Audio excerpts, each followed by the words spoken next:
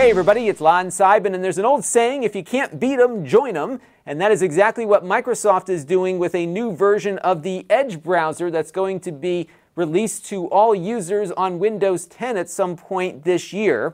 And what they have done is thrown out their browser engine and replaced it with the browser engine driving Google Chrome. It's called Chromium, and it's now going to be what Edge is. So you'll still get all of your Microsoft Edge interface things here. You'll have your Microsoft account logged in there, of course, versus the Google one. And of course, you'll have all of the controls be relatively familiar. But the actual rendering of web pages and the execution of JavaScript will be using the open source engine that drives, again, Google Chrome. And I was very eager to try this out because we have seen that Google Chrome on low-end PCs does not play well with YouTube. If you try to watch a 1080p 60 video, you're going to get a lot of drop frames and stuttery playback. Yet if you were to load up the Edge browser on that same computer, you would have no drop frames at all. So I was curious to see how this new beta of this browser is going to do with that kind of thing, which we're going to explore in this video and look at a few other performance items as well. Now, I do want to let you know, in the interest of full disclosure, that the PC we're using in this video came in free of charge from Codlix. However, they are not paying for this review, nor reviewing or approving the footage you're about to see before it is uploaded, and all of the opinions you're about to see are my own. I wanted to use this computer because this is the same guts that you might find in one of those inexpensive Windows laptops that we get in from time to time.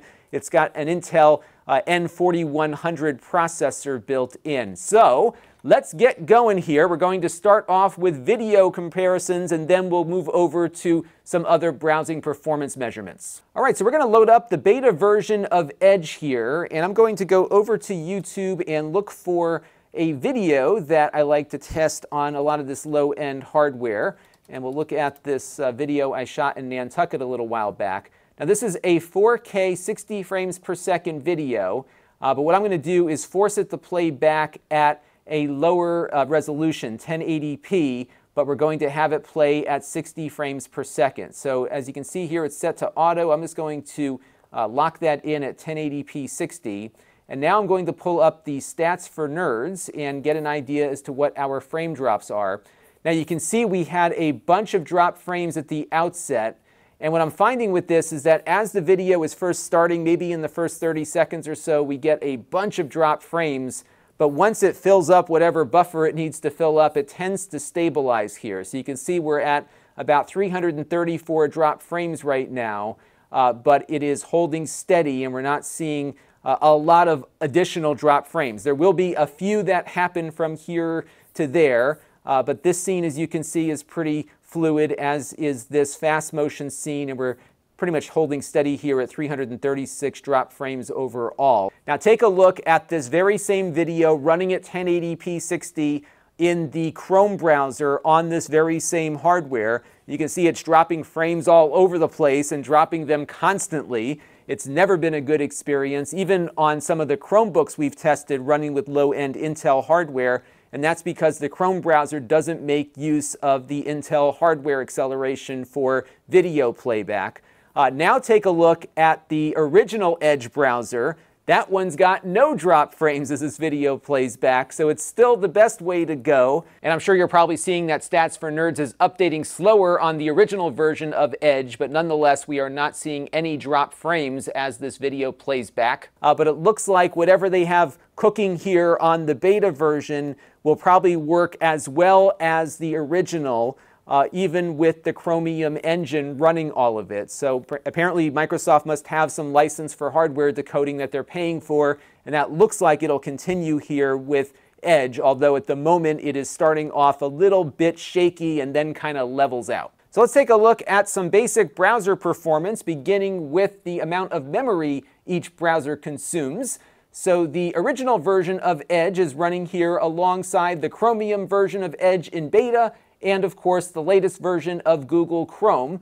All of these browsers have the exact same pages loaded. We've got the nasa.gov homepage in one tab and this story from the Jet Propulsion Laboratory in the other.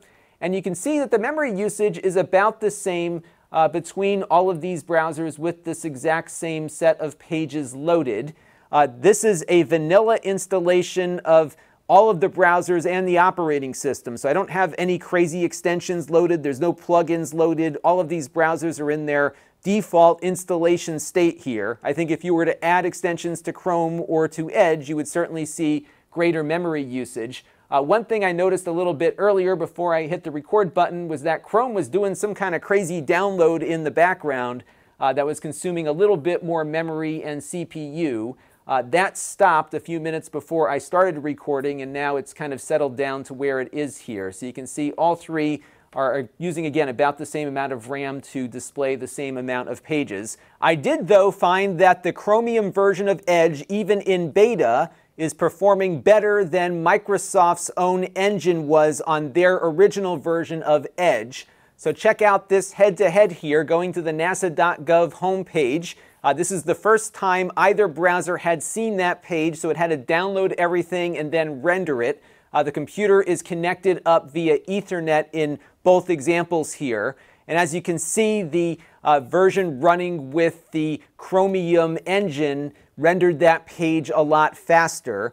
I also loaded up the browserbench.org speedometer test. That is a test we like to run on all of our mini PCs, and we usually run that test on Google Chrome.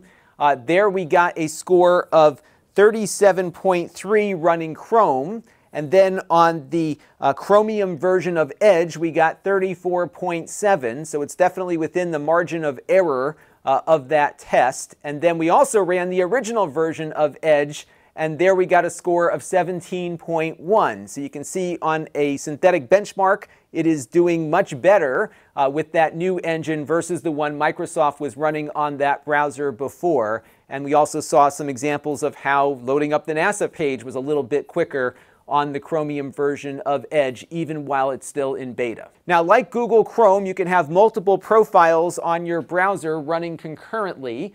So what I've done here is I've created two different profiles, and if I click on the Cupid heart here, it will pop open a new browser window that is tied to this profile. Now, this profile currently is local only to this machine, but I can have maybe a second set of accounts logged in on this profile versus my other one. I'm sure there are times when maybe you have two Twitter accounts or social media profiles that you want to have up at the same time.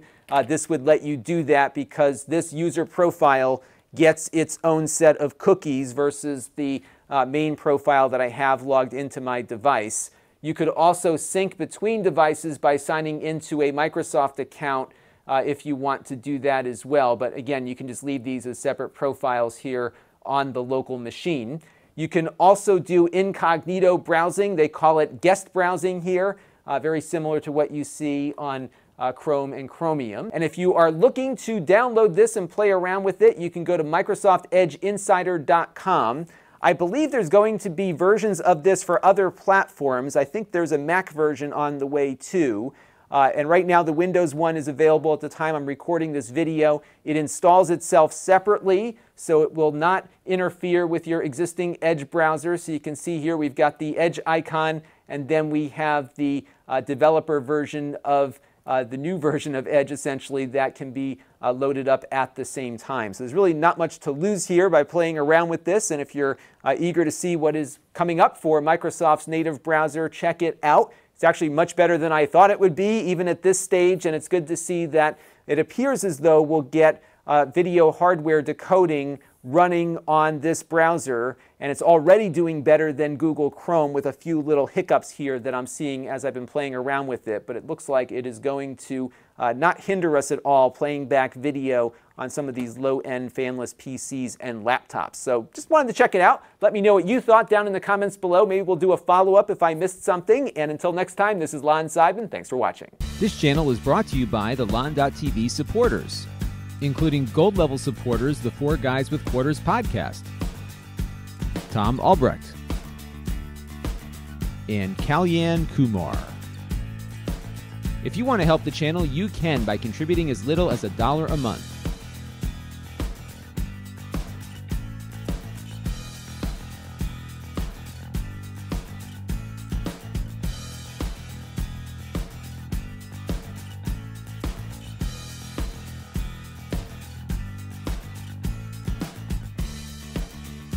Head over to Lon.TV/support to learn more.